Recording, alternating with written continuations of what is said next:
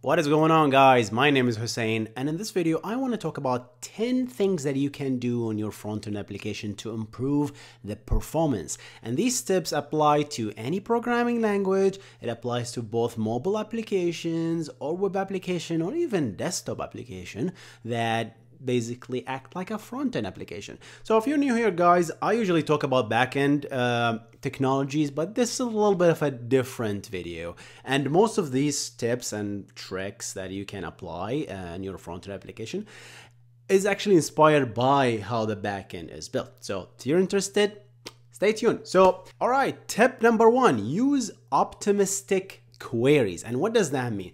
That means if your user is about to click a button and expecting some sort of a result, and that request is actually going to the server, and you're expecting back a result in order to change something in the user experience, change that based on the optimism that the server will respond with the correct result. An example is Instagram, and it's doing it today, right? If you hit the Instagram like button, what they will do is actually they will animate that picture or whatever.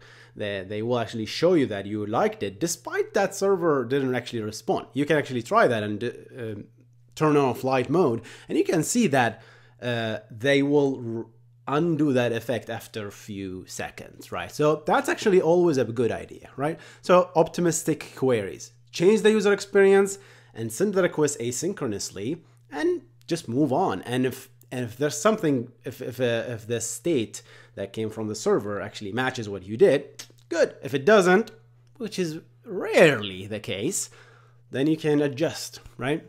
So that's tip number 1. Tip number 2, very popular, paging, the idea of paging, especially if you're listing, right? If you're doing some sort of a listicle in your application, you're listing pictures, you're listing comments, you're listing things, you have to do paging. You cannot do select star from that table and you have an unbounded query. That means there is no where clause. First, this kills your database, and this responds with a huge payload, right? And what do you do with this payload, right? You cannot even show million results in your application. So what you do is essentially, okay, I just open the app, I'm gonna pull the first 10 pages, right? And as you scroll down, you make another request to get the next 10 pages and so on. This way, you slowly, first of all, you reduce the load on the back end, and also at the same time, you have very few things to work with. Plus, as a human being, we cannot look at 100 pictures at the same time, right? So you can tweak that a little bit, but that's essentially the idea.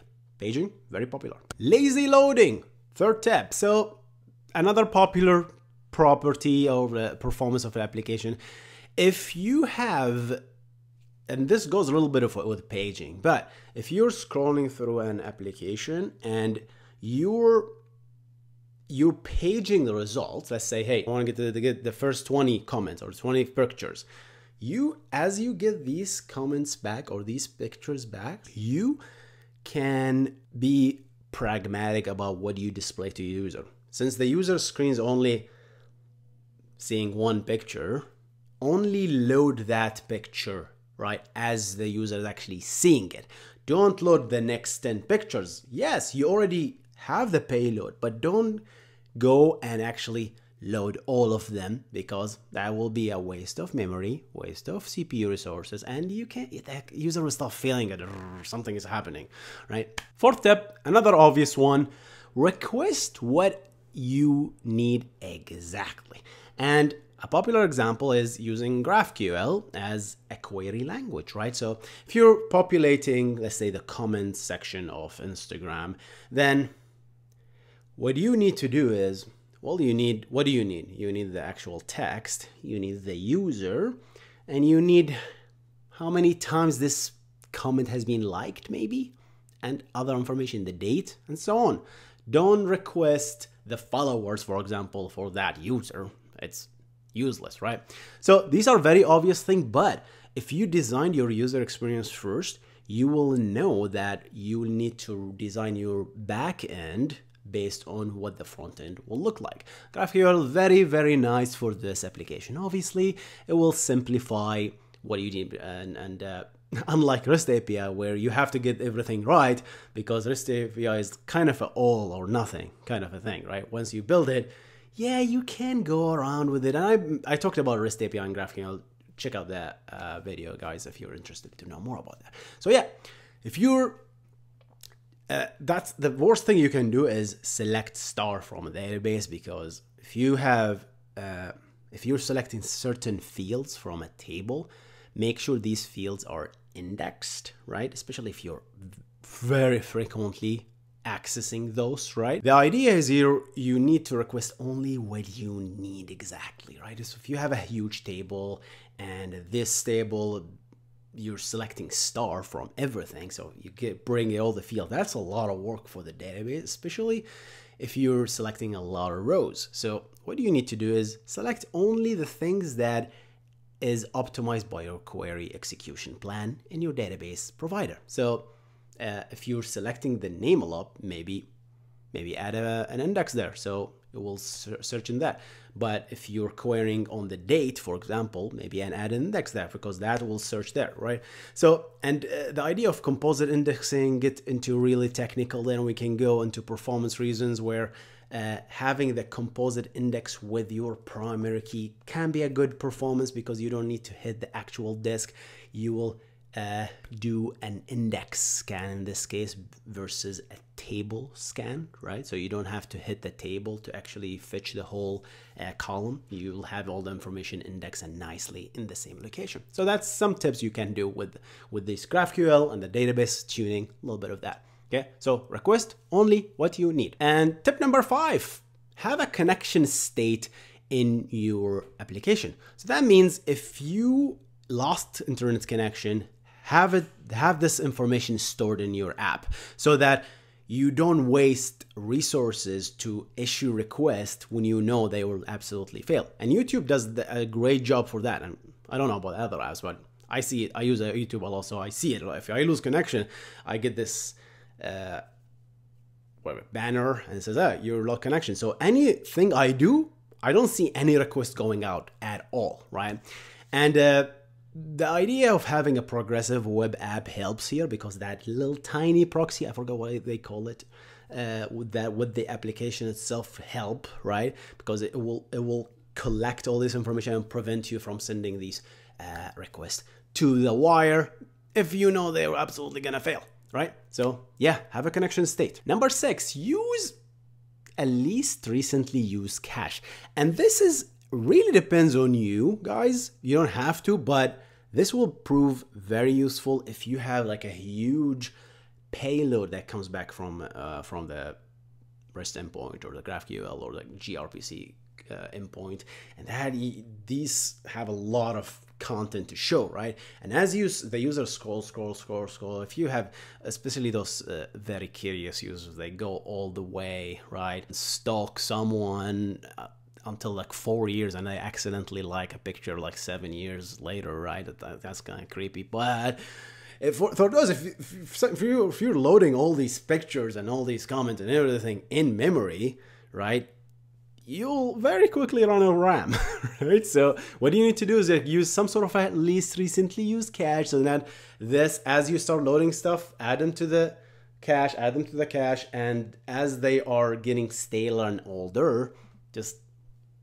remove them from the cache. So that's a very thing to just keep your memory. If you have unlimited memory, be my guest, keep that cache flowing and keep storing everything, right? I know the YouTube app doesn't revoke those, the thumbnail, for example. I tried it and I went all the way down around like 3,000 videos, and they kept all these thumbnails. So I went to, obviously maybe they store it at the disk eventually, right, and some sort of a cache on the disk, but yeah, they obviously have evicted from the memory. But that's just something to keep in mind. Least recently used cache, useful, because the more memory you have, the more memory you're using, the slower your application will get, because you'll start getting paged out by the operating system, and you'll start hitting the disk a lot for no particular reason, just because you have a lot of stuff in memory that you don't really use, right? So simplify.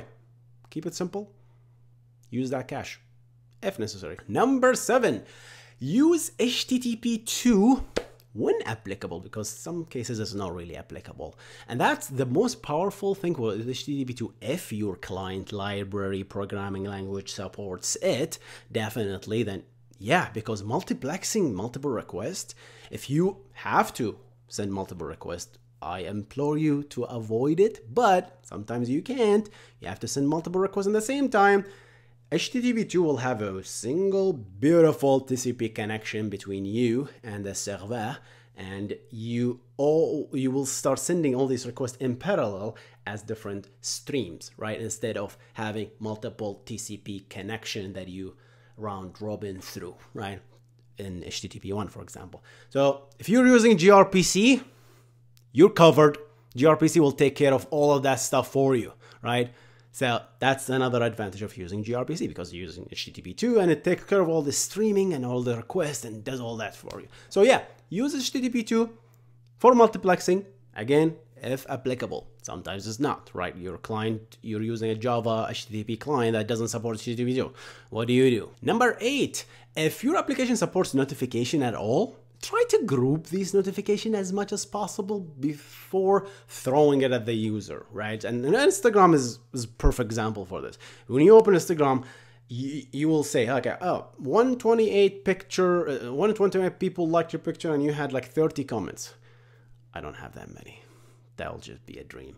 But yeah, so you'll have a lot of, they will group that, because it's always better to group this information and then ship it once instead of bothering the user and consuming these extra resources. Because the moment you start, when you get a push notification, you start throwing it at the user, unless the user asked for it, that's another question. But if they didn't ask for it, then don't throw that push notification immediately, because if they get a lot of those, then it's get out of control. It's just easier to group everything server side, and then when the user logged in, and that's a state that you need to have, oh, I just logged in, right? And what does that mean, right? You might say, like, what does that mean, logged in, right? That doesn't mean I just put my username and password. I mean, actually, I am now active using the app, right? Tip number 9, avoid expensive queries, even if it's at the expense of a bad user experience. Let's give me an example, right? Go to Twitter or go to Instagram, to go to YouTube. There you cannot find a tool or a way, a user experience that allows you to batch unfollow people. There it doesn't exist, right? And the reason is, first of all, they don't want people to just massively unfollow people. Second is for performance reasons, because if you start having a tool to say, oh, checkbox, check, I want to select all and then unfollow or even follow, first of all, it's spammy. Second of all, that REST endpoint or that GraphQL endpoint, that's going to take a huge amount of processing power. And if a lot of people start doing it, right? So what the Instagram have is actually a very bad user experience. So they have literally buttons that says, okay, follow, or unfollow. You have to click manually, right? And that's, for them, that's actually easier to handle than if like a flood of requests and says, okay, unfollow these 100 people all the time.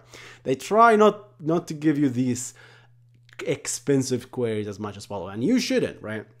This is more like a backend thing, more like a front end, but it's just something to keep in mind. And finally, tip number 10 is try to build your user experience so you have the minimum number of requests to the server possible, so that if you open the application, if you can group requests together and send one request, do that. But if it's not possible, then you have to send multiple requests, because the first request will depend on the second request results. Then you don't have an option. But always aim to minimize the number of requests, because the less requests you have, the better, obviously. As front-end engineering questions to you guys, what tips did I miss? What tips do you guys recommend to improve the performance of front-end applications? And what could we do at the back end to kind of facilitate that?